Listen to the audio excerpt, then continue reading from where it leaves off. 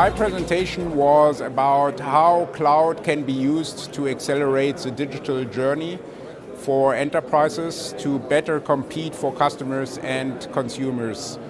So the key takeaways are basically that we offer a hybrid cloud with different options for our clients to put their workloads either on private, dedicated or public cloud.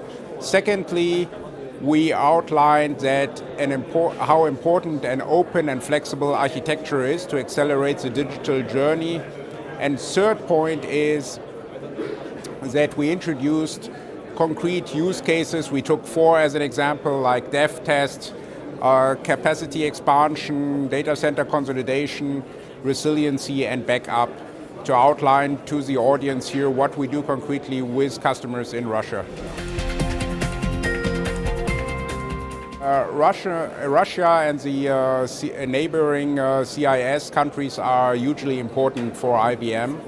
And we have a great presence here already on the ground with sales and distribution, with our services businesses, and we have also several offices in the region. And we also run a science and technology center here in Moscow, and we have hundreds of active business partners.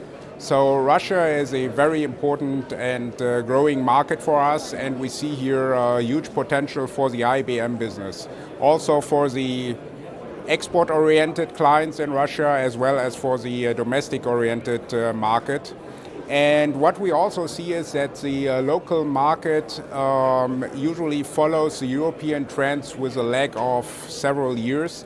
And we see in Europe that the clients significantly adopt more and more cloud technologies and AI technologies. And we see this also coming up more and more in Russia, and we are very glad to help our clients and business partners here to go onto this journey and help them accelerate and better compete. News Forum in its 11th edition is recognized from IBM's side as the major IT forum in Russia. And I'm very glad to be part of the discussion and to meet your clients and business partners.